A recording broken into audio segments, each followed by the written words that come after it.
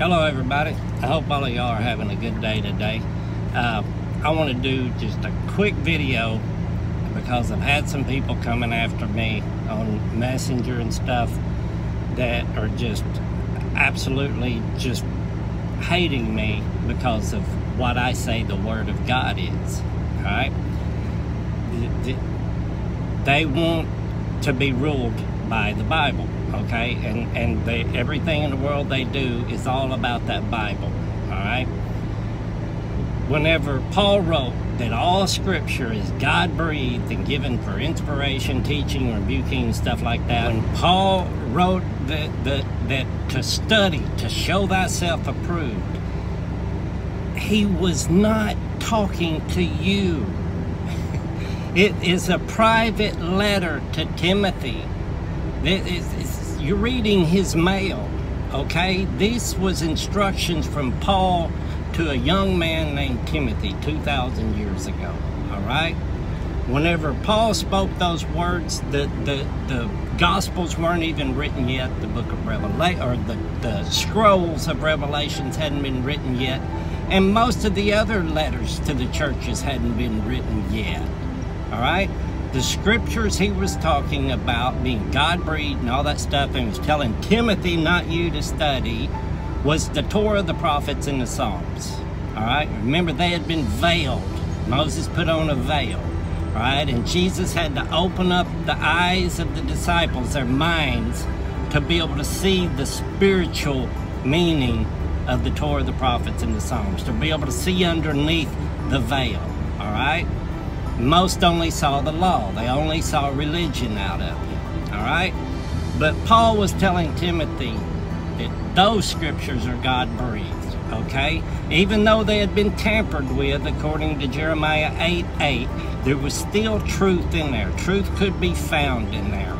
And he's telling him to study those because that's all the Jews, the Pharisees and the scribes would listen to. If you didn't use their God, the Torah, the prophets, and the Psalms, they wouldn't listen to you at all.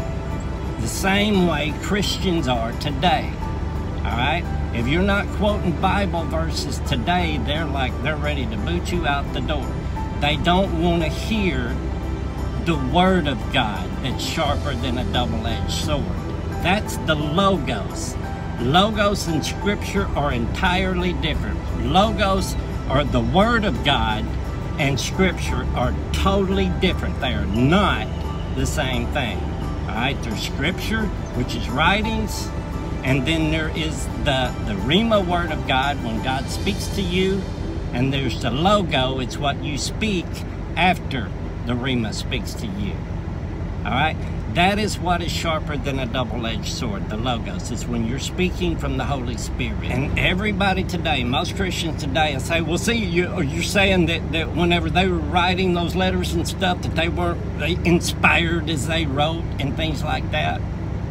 Paul makes it clear that whenever he was asking them in a letter, he said, hey, pray for me that I be given Logos when I go talk to these people. Logos means divine utterance. It's given to you from God. He said, pray for me that when I go there, God will speak through me, and I will be able to show these people the truth, and their ears will be open, and they'll hear it, they'll understand it. So he's telling them, pray for me that when I go there, God will give me that. He's not saying every time I write down on a piece of paper, it's God-breathed. All right? People make up every excuse in the world to try to stay trapped in the letter. And Paul clearly wrote, he said, the letter kills. People try to live their lives according to the letter. The Spirit gives life. It gives you that when the Spirit is alive and awake within you, that's eternal life, that to know God. Because when He's awake within you, you're going to know it, all right? It's not something that just, well, yeah, I've got the Holy Spirit now. No, it comes with action. It's amazing. It's supernatural. All right? And you will yield the double-edged sword because you'll speak from the Spirit. That's why it's written that they overcame Him by the blood of the Lamb and the word of their testimony. That's the two witnesses. All all right? The blood of the Lamb, the blood is the life force, and their word, the logos of their testimony. I know right now there's going to be a lot of people out there going, he's trying to deceive us. He's trying to tell us don't read our Bible. If you don't read your Bible, okay? I haven't studied the Bible in over 8 years. I didn't bring a Bible to the Philippines with me, all right? But I read it a lot when I first became born again. But it's not where I knew how to live my life. It didn't instruct me on how to live my life. I knew that the moment the Spirit of God awakened within me, I knew how I was going to live the rest of my life. I just knew that's the way it's supposed to be. All right? I don't need to read the Bible to stay strong.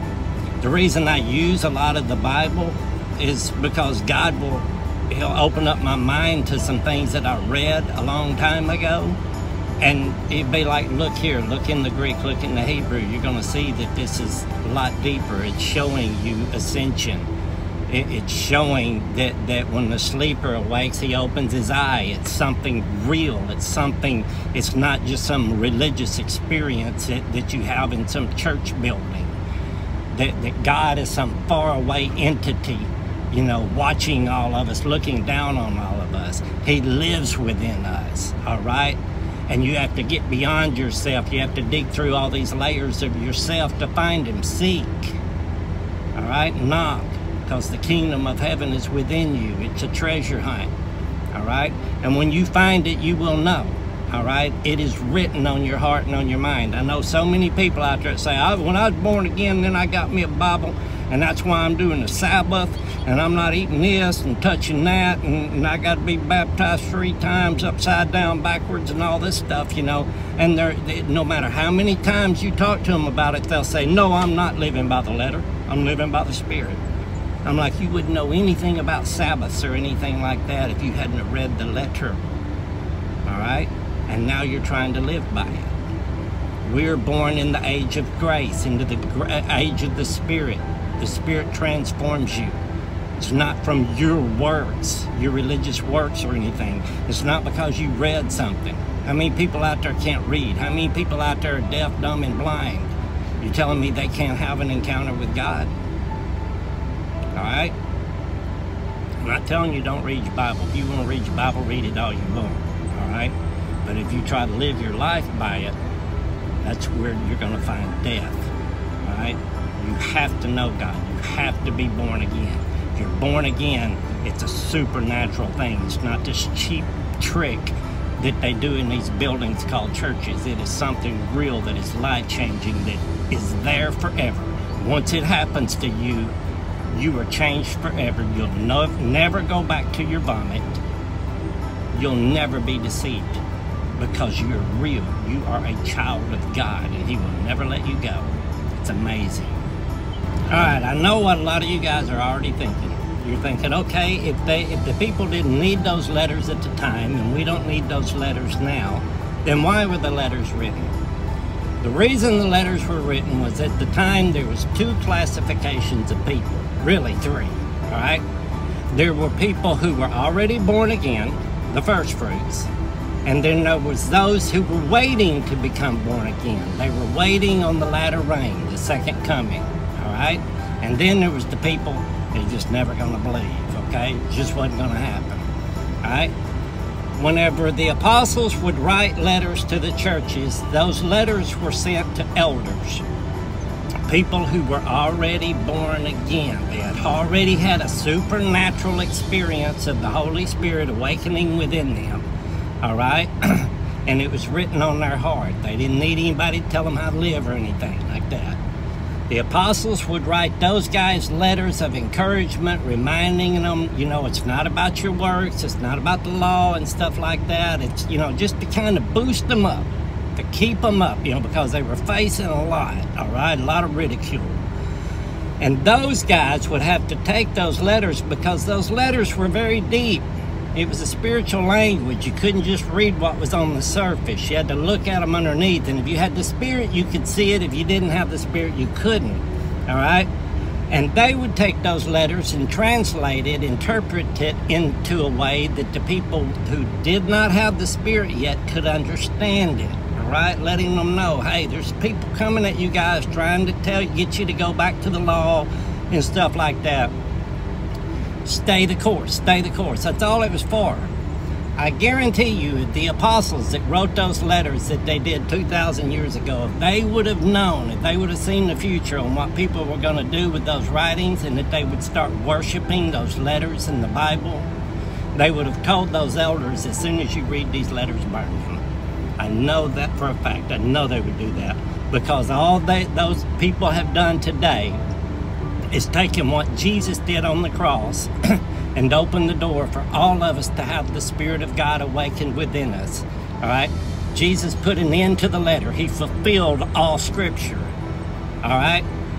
He did that so we could be led by the Spirit again, just like in the Garden of Eden. All right? And what mankind did when they put everybody back under the letter again, when they brought out the Bible. There's nothing wrong with the Bible as a physical entity. All right? But it's whenever you start saying that it gives you power. When you say it's perfect and infallible, meaning giving it God status. When you say that you have to have it or you will be deceived, then I don't care what you say, trying to defend yourself, you are living by the letter. You're trying to live by the letter and not the Spirit. Because if you have the Spirit, and I know people are going to say, well, it doesn't happen to everybody. If you are born again, yes, it does. It's a supernatural experience that will change you forever, and that's when God writes His law on your heart, and you don't have to read about it. I promise you. I love you all. God bless.